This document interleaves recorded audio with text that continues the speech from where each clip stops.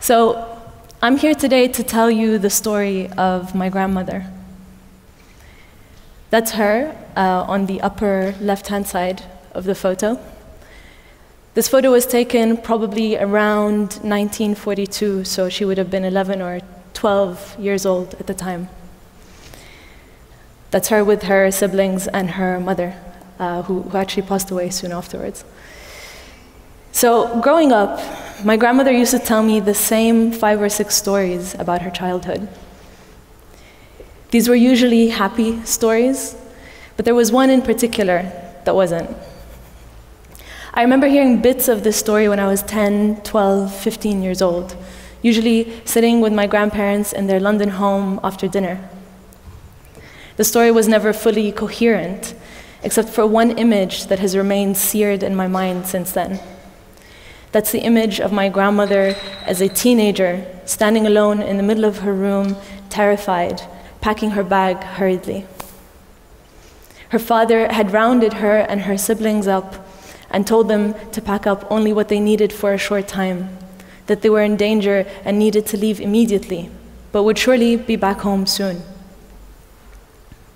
Foreign forces had invaded their hometown and begun bombing areas near them.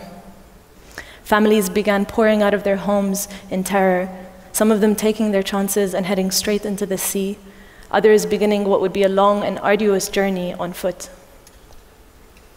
Luckily, my grandmother and her family made it out safely that day, and were among the fortunate few to be able to board a plane onto safer ground.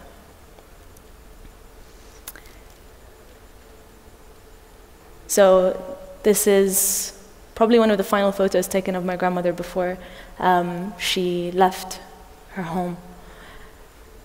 So this year, the year that I turned 30, I decided to go to the place where my grandmother had grown up.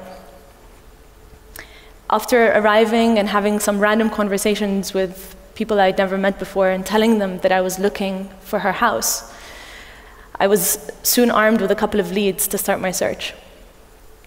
I arrived in her hometown and straight away called a local tour guide who pointed me in the direction of her neighborhood. Within minutes, I found myself standing on the same street that she had stood on nearly 70 years before, smelling the same sea breeze and touching the same old stone. I felt myself melt completely into the atmosphere, knowing that a part of me somehow had always been there. I called my grandmother as I stood on her street. This is what the street looks like now.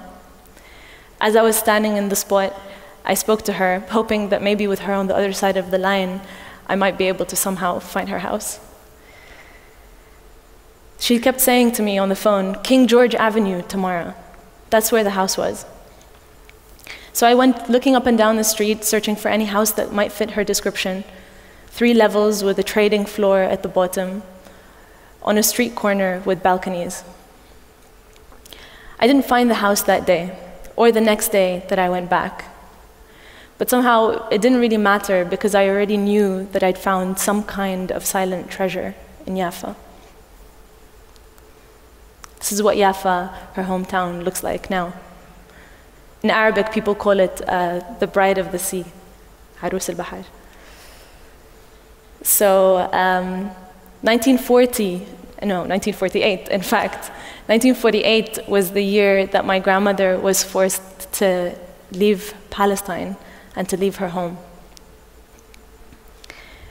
This is her with her sister Malak and her brother Naim with Palestine in the background. So her story, although special in its detail, is not actually a unique one. That year, around 800,000 Palestinians were forced to leave their homes or fled in terror. That's around 80% of the Arab population of Palestine at the time. Around 531 villages were destroyed or resettled by Zionist armed forces in the 1948 war, in the lead up to the establishment of the State of Israel. So, why does this story matter for us today? Not because it's the story of my grandmother. I think it matters for us because the story is representative of different moments in history moments that mark the upheaval and struggle experienced by so many different people in so many different parts of the world. It matters because this is a similar story, although a different moment in history, experienced by Jewish refugees fleeing from oppression in the 1930s and 1940s. It matters because as a result of that particular moment in 1948, hundreds of thousands of Palestinians continue to struggle today, as the children and the grandchildren and even the great-grandchildren of those families displaced in 1948 continue to live in temporary refugee camps scattered across the Arab world, still waiting to return home. Some of them still own their keys and their deeds to their old houses.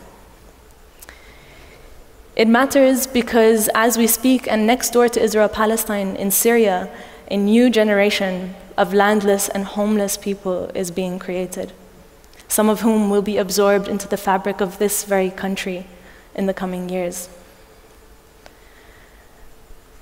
All of these people that I'm mentioning, and there are many, many more of them around the world, including my grandmother's story, all of those people continue to wait to return home for so many years.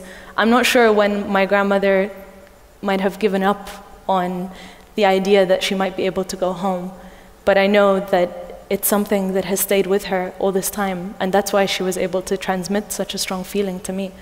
And I imagine that's the same for many refugees who somehow imagine and believe and hope, as they should, that they will return home soon. So I think it also matters because through this story, you can engage with an experience that might otherwise be completely alien to you. And I really believe in the power of stories to open hearts and minds. I think that's what's needed today, more than ever. A reminder of our shared humanity. I think that if we can start to see these struggles of oppression not as political struggles, but as human struggles for the most basic rights, then maybe we can begin to change the way that we perceive them. The word Makan means place in Arabic.